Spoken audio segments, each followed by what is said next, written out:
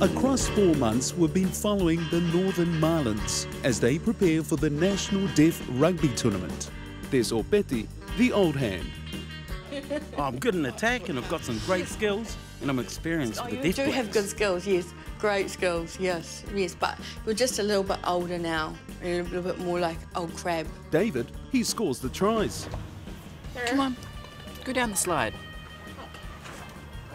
Go, go. What's happened? Prop Sailusi, he'll drive through anything.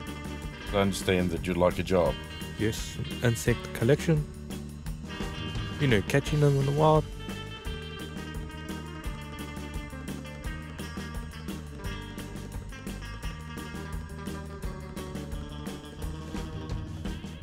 Then there's Talia, a 2-metre tall powerhouse. And then the next morning, my friend texted and said, "Do you remember that deaf man last night at the circus?" I said, "Yes, why?" And my friend said, "I think the man likes you." I said, "Ha, funny." And that's how we met.